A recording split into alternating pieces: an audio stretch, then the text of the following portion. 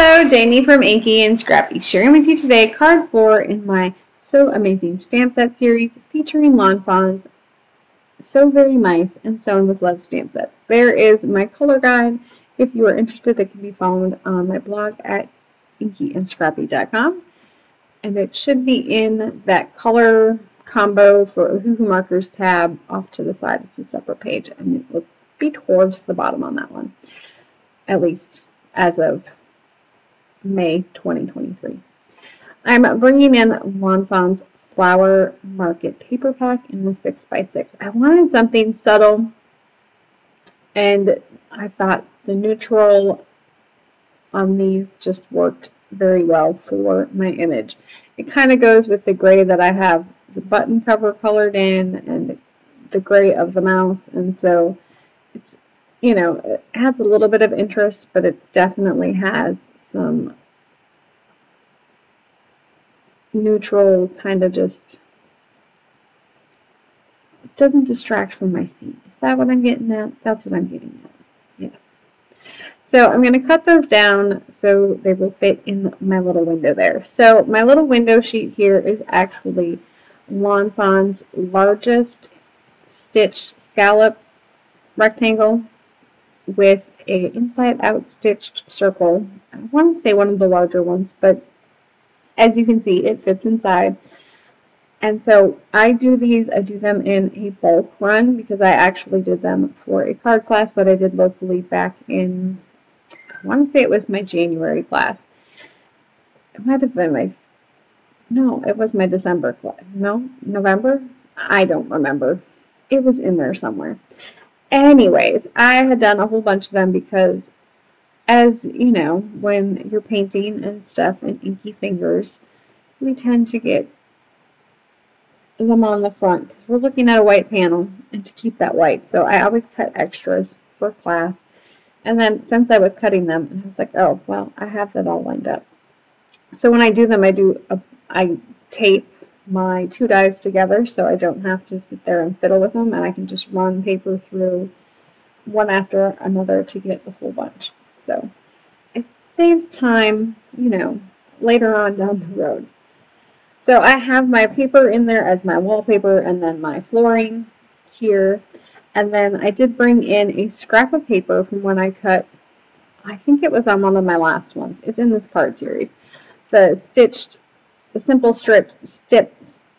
stitched strips from Trinity Stamps. Wow, I can't talk today. Anyways, I'm going to plow through and not stop. So I don't have those cut apart in this. I think that little skinny strip actually is a piece of like in between the two dies. But it worked. It was a straight line and it was skinny and it worked for my floorboard perfectly. So the idea behind this one, I wanted to keep it super simple color tone wise. I just went with those pinks and the teals. And if you didn't realize that the pinks and the teals, so my color map was actually one that I had created for fellow stampers that ended up doing the Create With Us Lawn Fawn class that do Ohuhu markers. And so I wanted to do the class, but life just was not in my favor for it, and I had planned on doing it and I never got around to it. So I had, you know, that was kind of my color theme for this whole series because I had done the color map to go with that Create With Us class, and since I didn't end up doing it, I thought, well, it would just be fun to keep it on here anyways. I am just currently building the scene, trying to, you know, figure out where I'm going. I don't have the coordinating dies for either of these two sets, so I do end up fussy cutting here and there just because I like them to be, my images not to get covered up by the white sometimes, especially like with the needle and the thread sort of thing. And as I was watching the replay, I'm like, it kind of looks like she's holding a wand, and so, you know, it kind of goes with that Cinderella dress as the focal point there. She obviously needs a lot of coffee because, you know, that's hence the coffee on the stool and the one on the floor that's empty because, you know, if you're always on a, you know, tight schedule or deadline, it usually requires coffee in massive quantities, or caffeine. Chocolate would probably work too.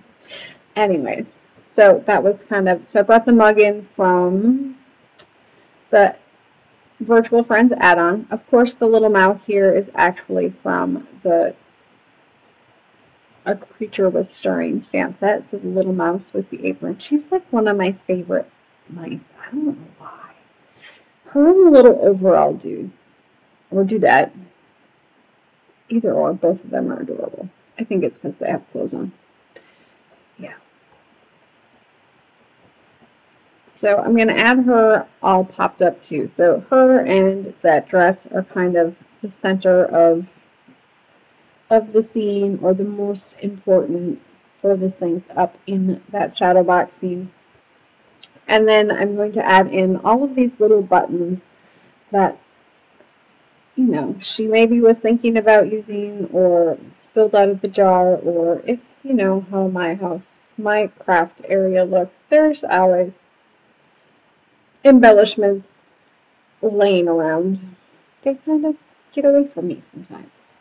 It happens.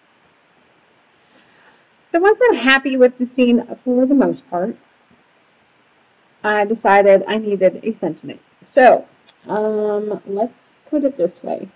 When sentiments go wrong, I can't say that it went exactly as planned. And so you'll see what I do, because I knew that I should have had that sentiment already stamped on that sheet before I put the foam adhesive on there. And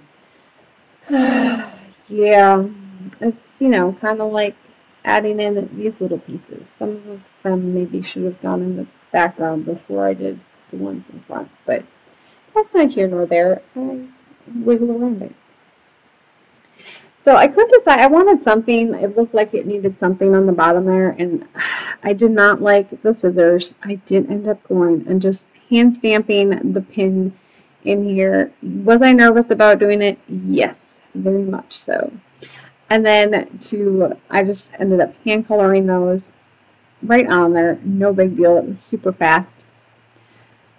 So I'm still trying to decide on my sentiment for the other thing. I did decide that I wanted to put the banner up on top. You'll see I brought in that one. It was a pre-colored one from a previous batch of colored images. It didn't quite color match. I probably could have gotten away with it, but I will bring that in later on. So I really want to use that sew. And so I was like, well, I'm thinking about it, because I know it's going to be super risky. And I could have done it in the Misty, but I didn't have my Misty cleaned off. There was like oodles of different stamps on there from stamp class, and I hadn't gotten around to it yet. And so I was, you know, being my normal self and not wanting to clean off what I probably would have saved me time, but whatever. So I ended up doing all of my embellishing to my little scene here. Going in with Glossy Accents on the button jar, the pin heads, and then adding glitter to the dress. So in my head, she was sewing on all of the glittered things. So you'll see that I add glitter to the spool because it's glittered thread. So it's, but really, she looks like the fairy godmother, like with her little wand, but it's the needle and the thread. It is what it is. So I'm happy with my scene. I need to get my sentiment on there. So I'm bringing in this dress Oxide in Salvaged Patina. It goes fairly well with that colored image. And then I'm going to kiss it to the peacock feathers on the top and bottom. I kind of want to get a two-tone look to it. Did I achieve it? Probably not by the time I was done, because it didn't end up working out. You'll see here. So as I'm holding this on here, I pulled out my Distress Glaze, Embossing Glaze, because I knew that if it didn't stamp clearly, I could maybe fix it. So this is called using your stamped image as your guide for coloring, or, you know, embossing. So I brought in my Ranger embossing ink pen, I guess if you call it. Yeah, I had to find it first. I haven't used it for a long time. It was where, you know, I stuck it last time. So I'm using the bullet nib on that, and I'm going to just trace over as best as I can the line of the stamp. So I just retraced over that sew, and I did do the whole image because I didn't want it to stick in some places and not in others, if that makes sense. And so, and then I'm just going to come in and very carefully add that Salvaged Patina Embossing Glaze to my image there. Everything else above is still wet, so I have to be super careful on this one to not muck it up. Yeah, I told you, it was one of those, like, probably should have done this way before this point in time. It turned out okay in the end. So I was happy with my sew on that one, but then I went and stamped my other part of my sentiment on here. And that didn't go as well. Would have it been okay? Yes. Did it look okay? No, it was crooked. It'd have been okay, but I didn't like it. So when I stamped it crooked, and I did not like it. And so I re-stamped it on a piece of cardstock, went in and heat embossed it just like I did the sew on that one, and then went over it with my alcohol markers and colored it in so it matched with my color scheme in my card. I do like the finished product on the sentiment. I am happy with it. So I am doing that banner here. I did leave in a little bit of the coloring. So I go in with my darkest tone, and then I go in with my second tone. And to get kind of a 3 ink blend out of 2, you start with the second one and let it dry a little bit, and then you go back over it again and then finish it off. So 1 layer on the middle part, and then 1 layer on the lightest part, and 2 layers of that lighter color on the second part, and then of course the dark one, and then it'll blend it all in. So I went in and added that banner just to finish it up. I thought it just needed a little something. It was too much white space for me up in that corner. And you know me, I struggle with white space. And that's just me making sure I don't have any sticky things or speckles. I think it actually stayed white for the better part. Yeah. I do like how this one turned out. I hope you enjoyed. Anyways, this is Jamie signing off for Inky and Scrappy. Make sure you subscribe, click the like button, comment, all of those things. I hope you have an amazing day. Keep getting inky. Bye!